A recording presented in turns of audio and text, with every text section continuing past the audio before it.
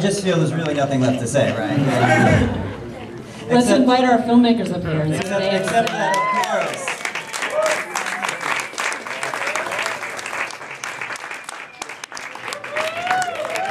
Buzz Slutsky. Lisa. Fred, Morin, tell us about the promoter.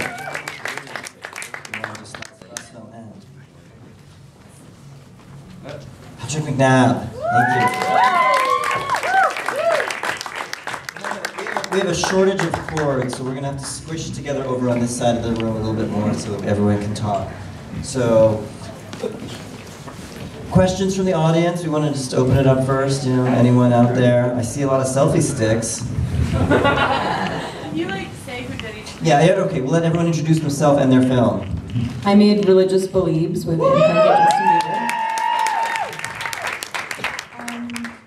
I'm Patricia, I did Self and Others. I'm Fred Morin, I did the last one, Caras. I'm Patrick, I did Imperfect for Flowers. Step into the light a little tiny bit. There we go. Thanks. So, questions? What's next? Let's just start with that. So You should maybe contextualize your body of work. Sure. So I work in a really wide range of mediums, from writing, drawing, performance, video, printmaking. So the title cards in between the different scenes were actually collagraphs that I had printed. Like, it's kind of like you make a collage and then you ink it and then you print it a couple of different times. So the value of the ink decreased each time I made it, and then it was kind of stop motion. That's kind of what that was. But I made an installation for this project called Justin Bieber's Anne Frank House. That was part of the way that I presented the video. And basically the context is that Justin Bieber had gone to the Anne Frank house in April of 2013, and Anne Frank had on her walls images of film stars, actually. Like, when they moved into hiding, her dad brought all of the stuff for her to put on, and then she cut it up and put it on the walls, like a teenage girl would. And then, so when Justin Bieber came to the Anne Frank house, they don't usually give tours, but they gave him a tour, and they were like, you know, maybe she would have been a fan of yours, wink, wink, nudge, nudge. And so he was like, huh. And so then when he wrote in the guest book, he just didn't have a filter, and he just repeated what they said. It wasn't like he created that, like they fed it to him. And then there was this big backlash article. So I found out about this through the New York Daily News. Like, there was this big headline that said, "What the Heil?" That's why the first episode is called "What the Heil." And they had all of these quotes from different leaders of the Jewish community, like what? And some of them were totally offended, and they were like, "I can't believe someone would have said that about a Holocaust victim." And other people were like, "She was a teenage girl, what gives?" And so I thought that was really interesting, this idea that you could just pluck her out of her historical context and think of this authentic self of hers and just pluck it right back into 2013 and decide whether she'd be a believer. So that's why I made the middle one that was it was from quotes of both of theirs. And then I wanted to create Justin Bieber's Anne Frank house to kind of analyze. I basically recreated all the images, not all of them, but the images she had on her actual walls. And then I added Justin Bieber into it. And then I recreated this wallpaper that was 1920s Belgium wallpaper, and you could sit on Anne Frank's bed and then watch the videos. So that's my context. I can talk more about it if you want. Yes, please. Yes. Can everyone introduce themselves? No, but we asked about the context of their. Oh yeah. So sorry. Oh, right. It's okay.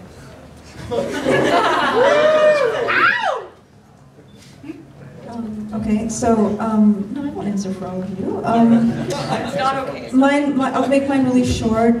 So my piece, what's next for me, is I'm actually looking at a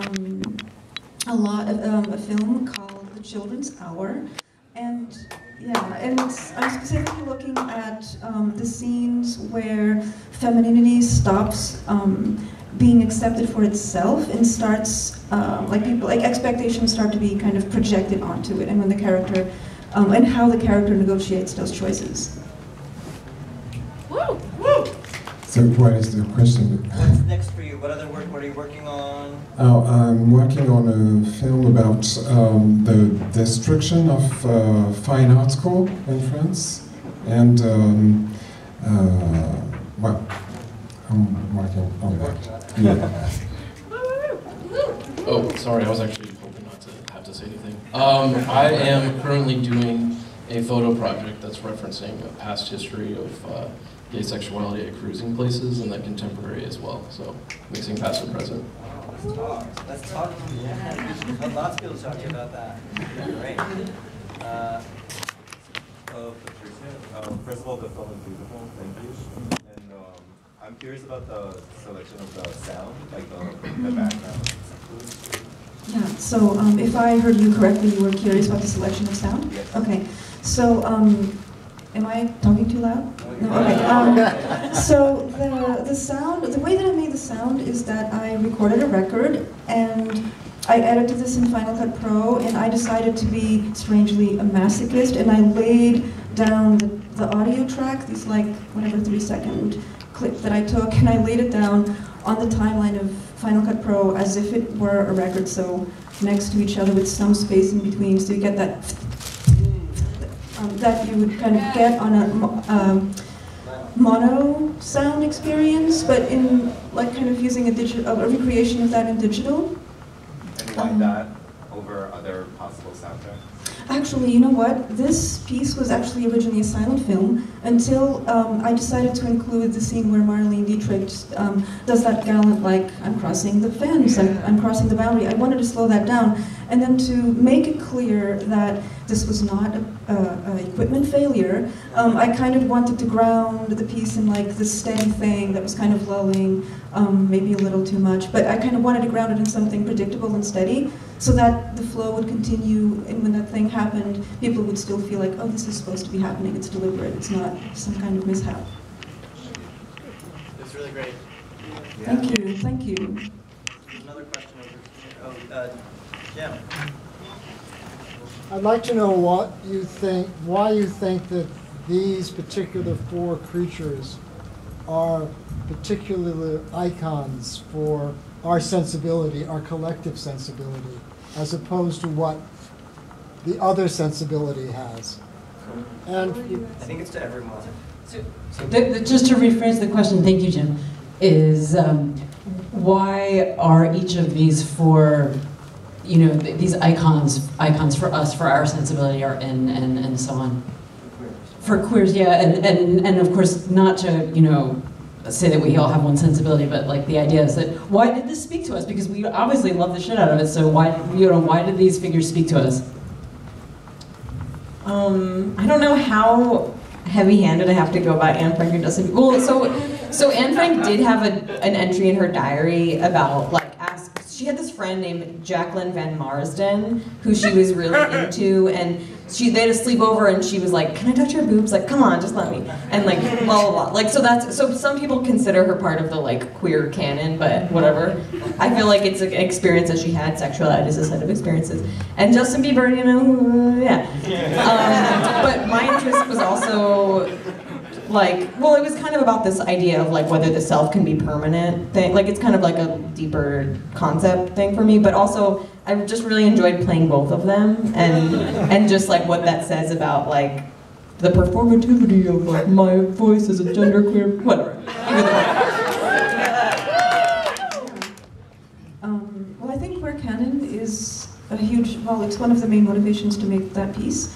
And specifically as like queer studies becomes this norm thing in Western academia, I think we have to be so much more demanding of like who that word is serving and how. So this piece is really about nuance, like nothing but that. Really, I focused on gesture, like specifically on-screen gesture of fluid sexuality at a time and kind of before and during the Hays Code, when that was kind of currency, like heavy social currency as opposed to being taboo. And that doesn't really get, these characters get filed under like a monosexual lens in queer studies, and I kind of wanted to go against that and say, hey, there's a lot more nuance going on, and there's a history of fluid sexual culture here. Woo!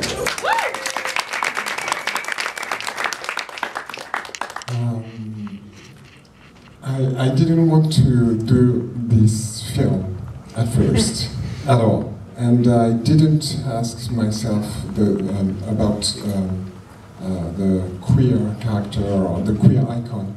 It's, I think maybe she's becoming a kind of queer in this film with her loneliness.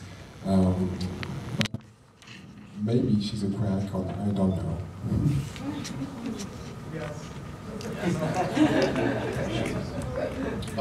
Mine was Robert Mapplethorpe photos in a video form, and I guess I was just referencing a time with HIV's presence, and I was working with kids that were diagnosed with HIV, and they had a lot of shame with their diagnosis, so it was mostly to rid that shame and play with that reference. So.